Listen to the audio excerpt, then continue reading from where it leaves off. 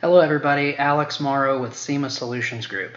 Today I'm going to do a tech tip video as a follow-up for our last tech tip video on phishing emails. So today I'm going to talk about, specifically if you're on Office 365, how to use the report message add-in to report phishing emails.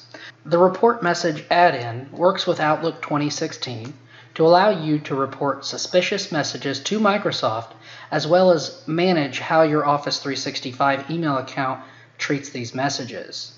First, we're going to take a look at how to enable the add-in. We're going to go to store.office.com. Then, at the top, search for report message. This will bring up the app that says report message, and you click get it now. It's going to ask you to log in to your Office 365 account.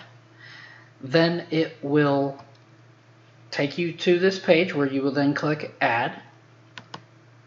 It will then redirect you to your Office 365 account. You click continue, and you'll get a message there that it was successfully installed to your account. Once you have successfully added the add-in to your Office 365 account, you will see the report message button. This will allow you to report junk or phishing emails.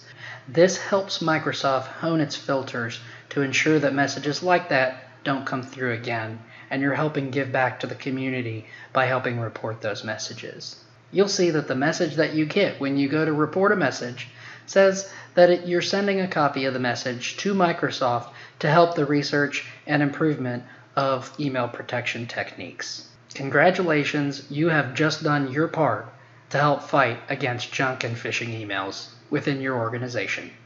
Thank you, and have a great week.